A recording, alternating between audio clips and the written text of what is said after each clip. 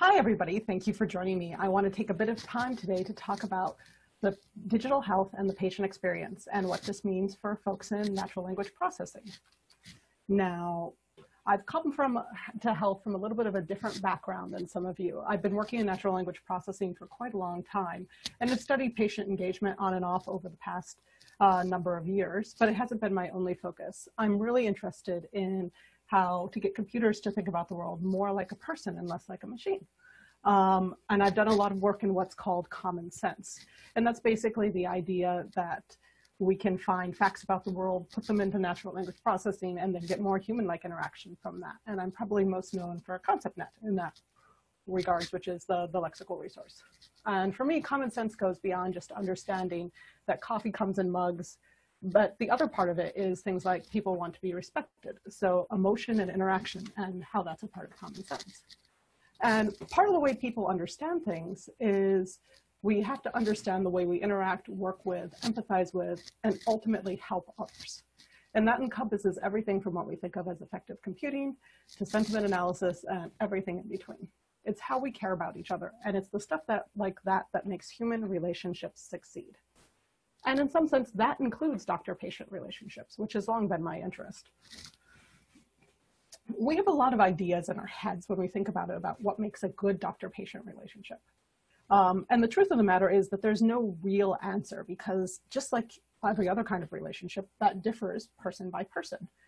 Some people are looking for something that looks a lot more like, the kind of classic small-town doctor-patient relationship. Some people want something efficient and fact-based, and some people want something more complex. And this is also true for the way we interact with each other and the way we interact with computers. Everyone's ideal relationship is a little bit different. But there's one thing that really works in common on those, and that's the idea of trust. And across both human relationships and computer relationships, there's a difference in the way we trust people and the way we trust computers. We can see that from studies that have been done, that we tend to be a little bit more honest with machines. We own up to the things that we've done. But research that we did for the NSF I-Core program shows something that's a lot more complex. Some patients want human-to-human interaction. They want something that's a little bit more friendly and a little bit more accountable. Some want speed, and some want something that's a lot more everyday in that kind of relationship. So everybody wants a different kind of advisor and a different kind of relationship. But the fact that I had to cite my own research for that, as well as other statistics, shows a little bit of a problem, which is that there's a paucity of research that goes beyond just that basic work on how trust, communication, and bedside manner ultimately affect outcomes. And I believe that treating patients and people first gets you better outcomes. I mean, we all believe that. That seems very inherent. And it makes common sense, to be honest. And reflects the kind of things we've proved in other settings. So in the absence of work in the area, we can dive into some of those other settings and try to understand that. So what would it take to understand and evaluate questions around trust in healthcare? And I think to start with, we need to really rephrase that question to what does it take to understand relationships in healthcare, modify and work with those relationships.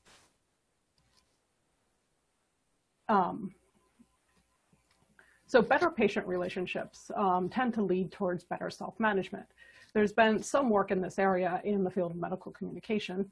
A study by the lab of Dr. Ira Wilson at Brown really shows that better relationships between doctors and patients increases patient participation and self-management. In this case, it was around HIV and retroviral care.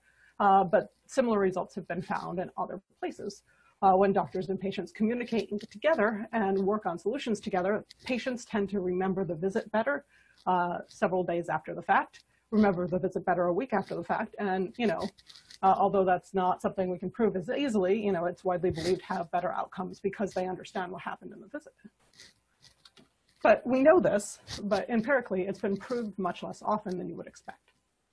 If we turn to speech act theory as a way of thinking about this, how can we measure that relationship, right? In the previous study, we're able to look at the doctor and the patient conversation as well as the conversations before and afterwards and come up with a theory of what works and what doesn't. And if we turn to speech act theory, we can see how language affects relationships in other venues, albeit things like relationships between students and teachers or relationships between people having debates and conversations online. A great place to look into this type of research is the work of Dr. Carolyn Rose over at Carnegie Mellon. There's some really interesting stuff in there, things that we saw but weren't really able to prove when we were looking at some of the patient data.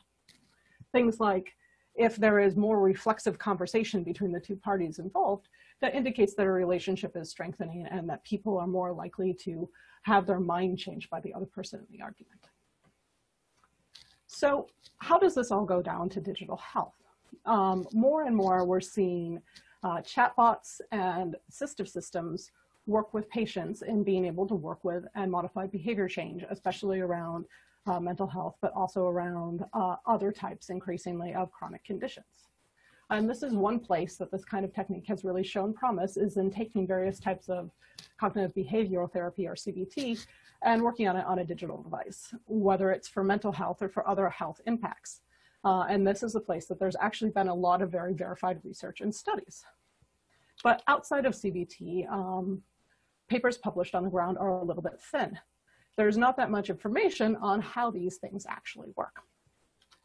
A few days before I'm recording this talk, a new result has come out that's shown that a personal robot, in this case it's a robot named Neo, we'll talk about them in a second, is able to actually help people modify their behavior around snacking in order to be healthier in a weight loss context.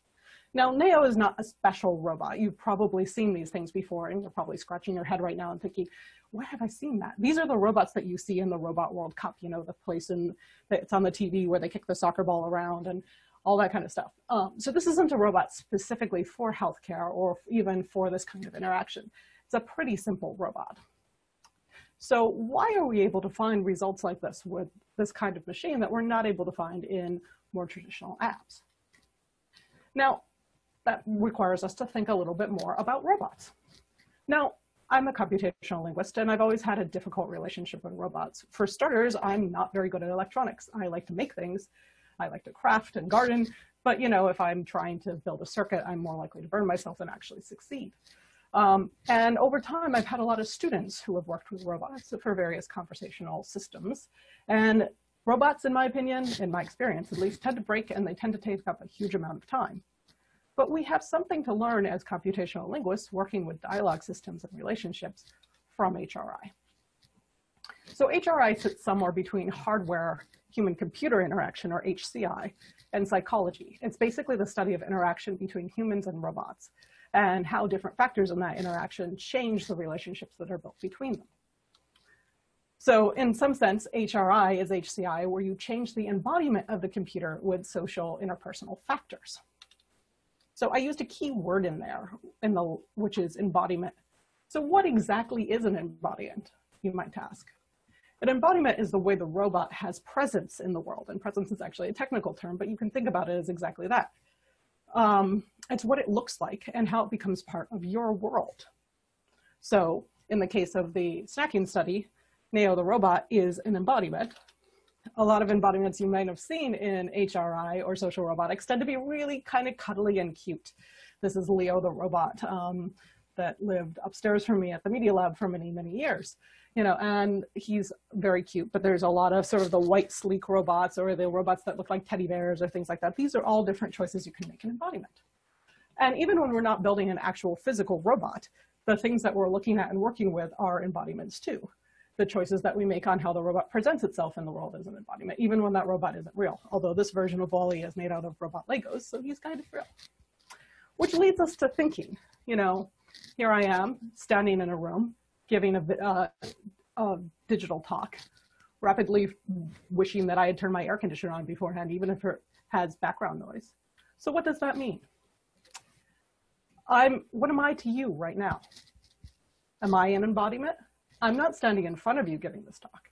As you might have figured out, I recorded this talk a long time ago in early September.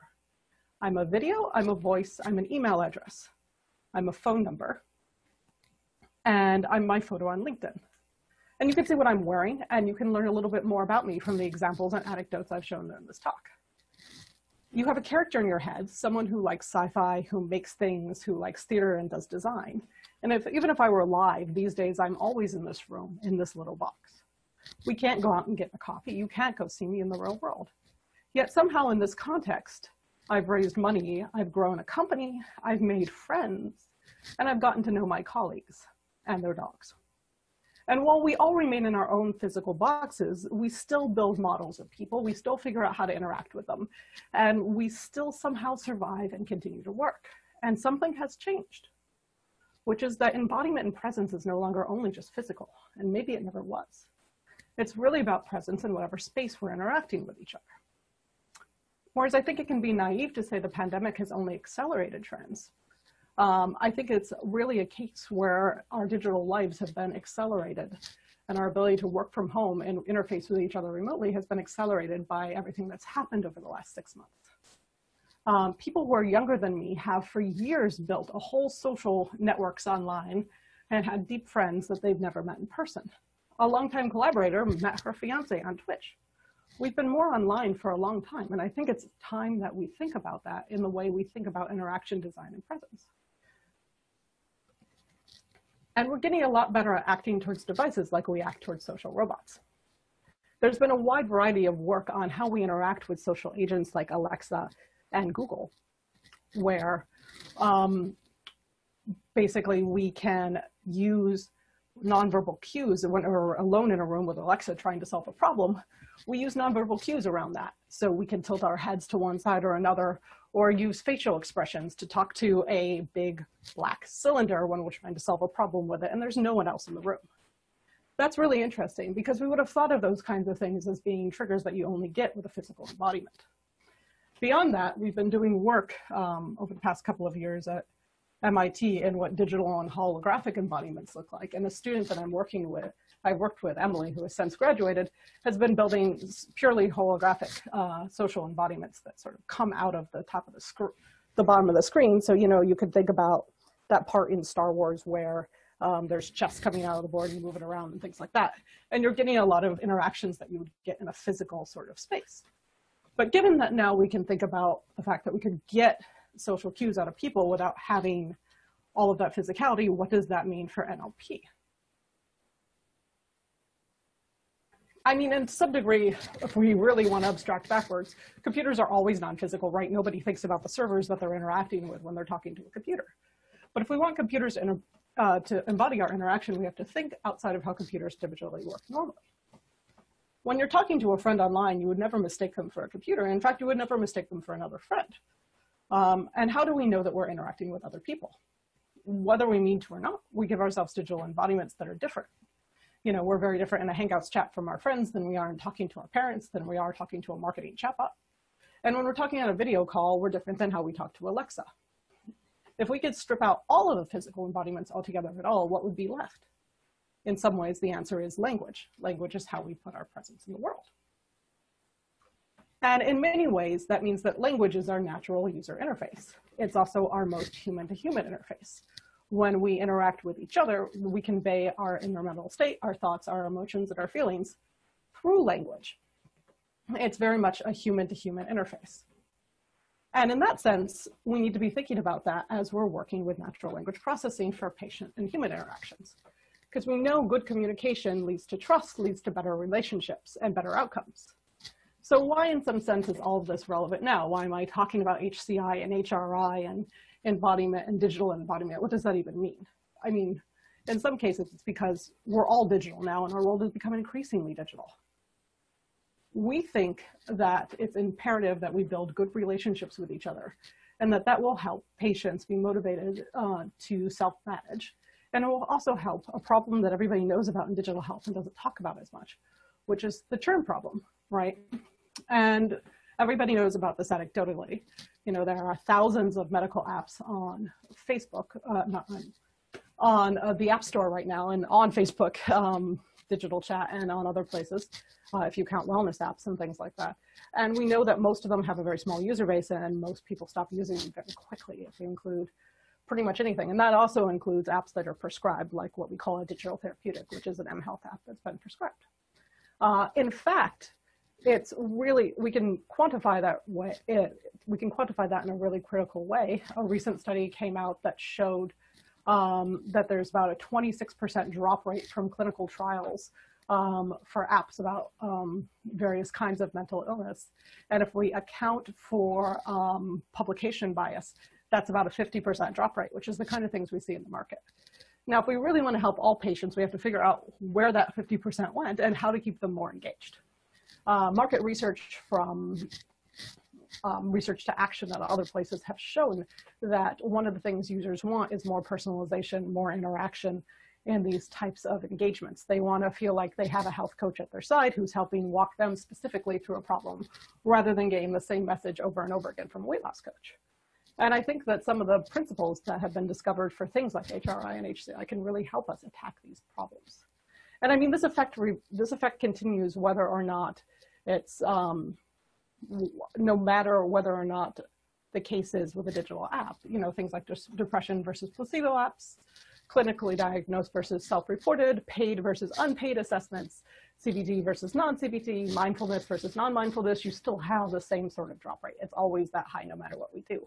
So I think we have to look and say, how can we access these patients? How can we help them take control of their health? What we need to be doing here is really applying these things from other disciplines. It gives us so much more to learn from each other. And one of the reasons why this is possible today is transformers. We are really able to more customize and more personalize interactions with each other while staying within, you know, acceptable boundaries and things like that. And that allows us to give people the tools to really take care of their health. And in some sense, now that we've gotten to this point in natural language processing accuracy, really every time that we're using NLP to interact directly with a patient, we should be thinking about HCI. And it's, in that sense, it's all about that design. Now, I want to take a few moments and say that there's also other things for relationship and trust and communication that make a lot of difference.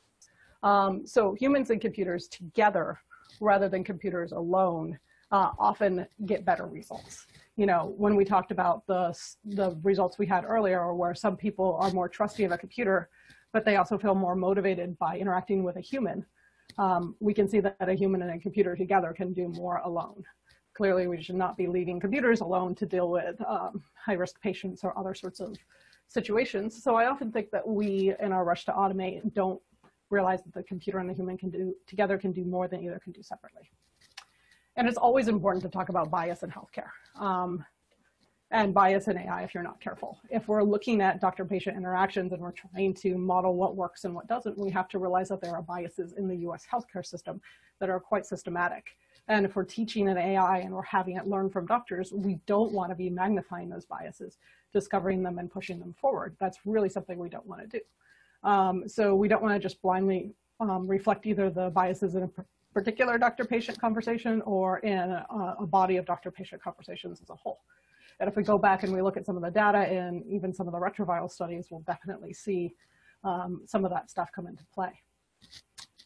Another really important aspect here is trust. And trust comes with good relationships. If we build a great relationship with our user and then we use their data in ways that they are not interested in, that's really going to break that trust down in the long term. And I think one of the biggest boundaries to people adopting these kinds of systems is trust and is being able to know where their data comes from. So always think about trust and privacy and security and give the user control over that kind of stuff. And I think it's very important that we talk about that. Beyond that, it's explainability and transparency, right? We need to be able to, even if we're using a transformer-based system or a more complicated new system, we need to be able to explain why we're making the decisions we're making if the user needs to know about that. And I think that's very, very important. And there's many different kinds of explainability, and I'm sure we'll talk about that throughout this conference quite a bit. All these things are really quite critically important in being able to look at all of these things. And in some sense, these are all parts of HCI, right? It's really past time that NLP took HCI seriously and realized that language is a user interface. And we need to be looking at the way these things work. You know, I mentioned explainability on the previous slide. There have been lots of results in the last 2 years that said explainability done wrong does more to hurt user trust than no explainability at all. So we have to look to these studies and really deeply understand them. It's critical for AI and conversation in medicine. And any patient-facing application needs to look at HCI across different disciplines to understand how to work with its users. Even if there's not enough clinical results in this particular field, there are results in other fields that indicate how computers and humans should interact together. Now, I think my interest in all this, just briefly at the end, comes from something new we've been working on. We had been working on digital character work at the MIT Media Lab, where up until maybe about 6 months ago at this point, I was a research scientist. And I've spun a couple companies out of MIT. But really what we were originally doing is trying to model conversations and digital characters in more of an entertainment context.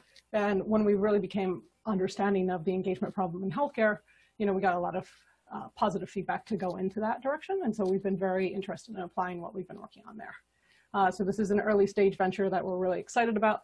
And in that sense, I'm also really excited to look for folks that could work with me on everything from especially evaluation of patient-facing dialogue down to everything else that we're working on. So I want to thank you guys today for taking the time to chat with me, and I'm going to be available for questions after this talk. Thank you.